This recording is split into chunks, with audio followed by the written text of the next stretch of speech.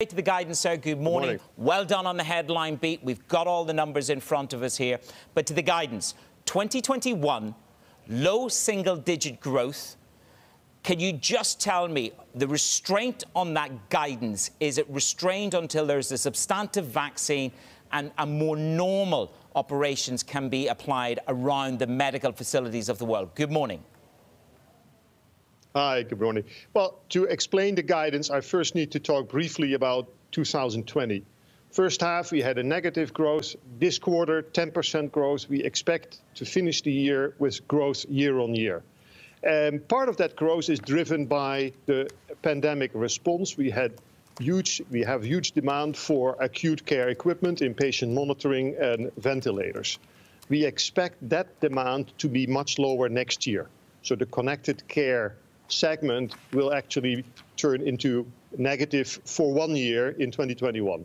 All the other segments will have strong positive growth, in fact, in line with our longer-term guidance of 5 to 6%.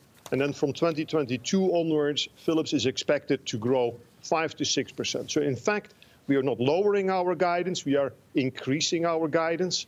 We used to be at 4 to 6, now we will be at 5 to 6 till 2025. And that's on the back of Philips being very well positioned to cater for the changing trends in healthcare, leveraging more cloud technology, telehealth, getting to precision diagnosis, minimally invasive interventions, and enabling people to take good care of themselves. Profitability will expand by 60 to 80 basis points every year in the period 2021 till 2025, and that brings us into high teens adjusted EBITDA territory, and our cash flow will exceed 2 billion.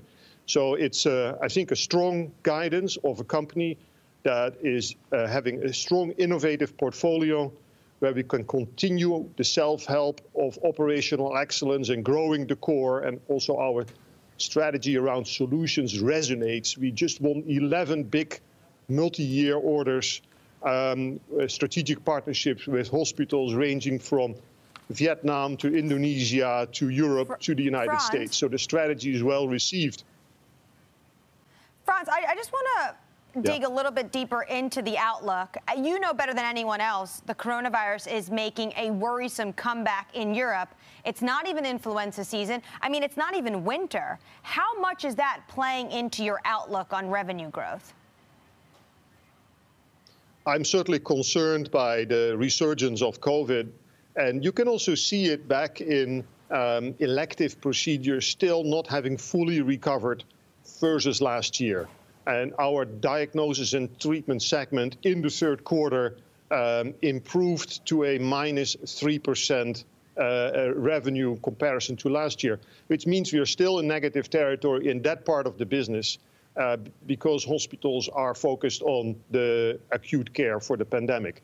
But we take a longer view, and we think that we are well positioned for higher growth, even though we have to kind of navigate the short-term disparities in the market. And yeah, as COVID rears its head in the fourth quarter, it's a bit uncertain, but we are pretty confident that we can deliver positive growth for the year on the back of a strong order book and continued deliveries of acute care equipment and telehealth services. Frans, the shock that we had in September was the US cancelled more than 30,000 ventilators. Did you find any buyers? Are you going to have to take a write-down of any description on that? You said connected care is going to have a tough year in 2021. So are you talking to anybody about those ventilators? Have you sold any of them? Are you going to have to write down? What's going on there with the inventory left over from the US? Yeah, of course, the US government was not our only customer. We had customers around the world. But it is very sad that this order was partially canceled, especially after so many people worked so hard to increase production eightfold on the request of HHS. We are working hard to find other customers for that volume. But we did have to take a provision in the third quarter, given this surprise partial cancellation. On the ventilators in the United States, there's a debate in the U.S., even a hearing, about how the prices for the ventilators were too high. Is that why the U.S. didn't take this 30,000+ bundle from you, Frans? No, I think it has nothing to do with that. You know, at the height of the pandemic back in April, governments around the world scrambled to take the right decisions, and the U.S. government, in fact, made contracts with over 10 ventilator suppliers. And then I think the insight post-summer was that the stockpile of ventilators was probably more than enough, and 3 suppliers, including us, were confronted with a partial cancellation. So emotionally, that's tough for us.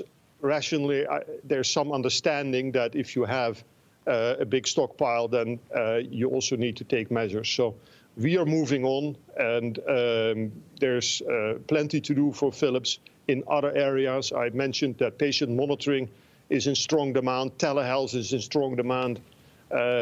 We saw consumer demand coming back in the quarter with 6% growth, driven by personal care, oral care. So, you know, there's plenty to do for Philips, and we don't have to be just focused on ventilators. No, but unfortunately, the world is focused on COVID, Frans. I know it's monopolizing a great deal of this discussion. I just want to get a sense from you. You used the language there again that the world scrambled as we went into trying to grapple with COVID in the first round. Here we are. Europe's facing wave 2. It's accelerating around the world. Would you describe the world as scrambling again? Or do we have enough ventilators globally? How would you describe the situation on a global health level as we go into wave 2? I do think governments are better prepared than in the first half of the year, but we are already seeing in several countries still a shortage of testing, a shortage of acute care, bed capacity. I don't think it's so much a equipment issue, it's also a staffing issue, and we need to have a lot of understanding that the medical staff is working very hard, and that part of the lockdowns are to avoid that hospitals are overwhelmed with the work. And we see that also in elective procedures being, again, ramped down or postponed.